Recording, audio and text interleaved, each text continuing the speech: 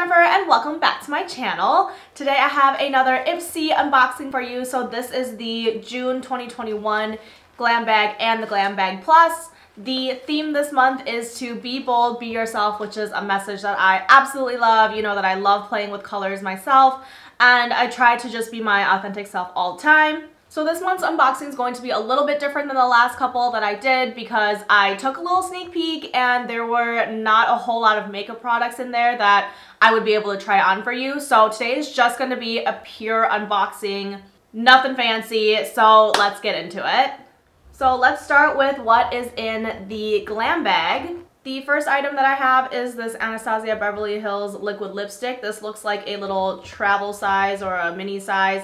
This is in the shade Crush. So this is what it looks like. It actually looks like it will be a little bit too light for me. I just feel like this kind of paint gives me like weird Barbie-ish vibes that I don't like. So I'm gonna give this one away. Next we have this Grow Gorgeous hair mask, and it is a repair strengthening hair and scalp mask. And I like hair masks that I can like do and complete in the shower. So this one is, you use it after the shampoo and you just leave it on for 5 minutes and you rinse it out.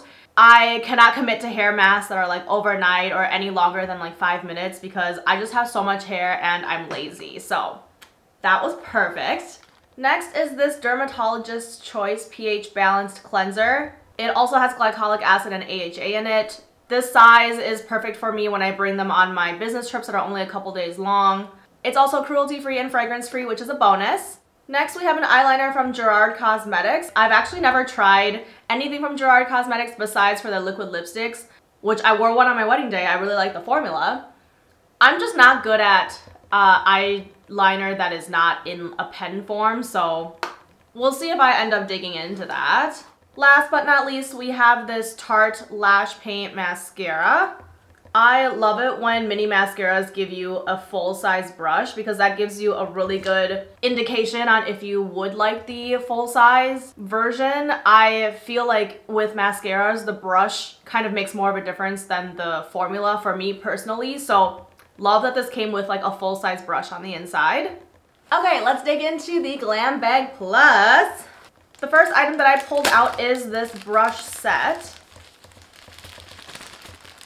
So this is the Rainbow Luxe set, and the handles have glitter embedded in them, not like on the outside, so it's still a smooth handle, which I love. The brushes are quite dense, but also very soft, and I cannot wait to try these. So the next item in here looks like a full-size hair mask. This thing is literally the length of my face. This is the Foxy Bay 12-in-1 Magic Daily Leave-In Hair Mask. So love that it's leave-in because I am not too lazy for that. I would definitely get some use out of it. Whenever I use like leave-in hair masks, I always only apply them on the bottom half of my hair because if I apply them up here next to the scalp, one, it flattens my hair. I find that I get no volume. I already have no volume. And two, my scalp is kind of sensitive in that like if I don't have the right balance of conditioner and shampoo, it wants to create dandruff, so I stay away from my scalp. But it has 12 luxurious butters, oils, and proteins. Quite excited to try this actually. Next we have a mini size of the Benefit Pore Professional Super Setter Long Lasting Setting Spray. Oh my gosh, look at this little bottle. Isn't it so cute?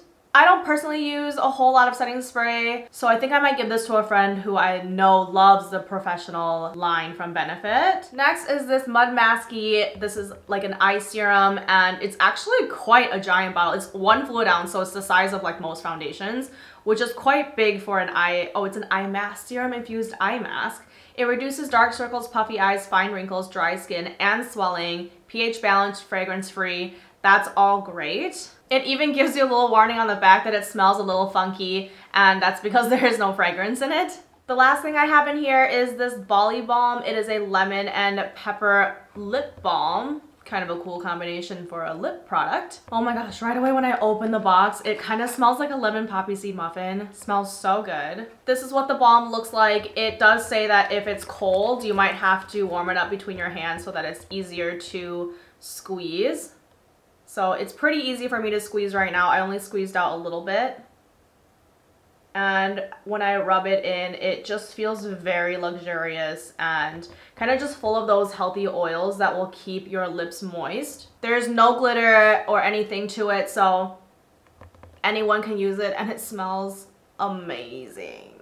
So that is it for my unboxing today. I know this might have felt pretty speedy because I didn't really try anything on. Hopefully in next month's bags, we'll be able to go back to, you know, creating a full look with things that are in the bag. If you subscribe to Ipsy, let me know what you got in your bag that was maybe different than mine. I love seeing all the different combinations. As always, thank you guys so much for watching, and I hope to see you next time. Bye!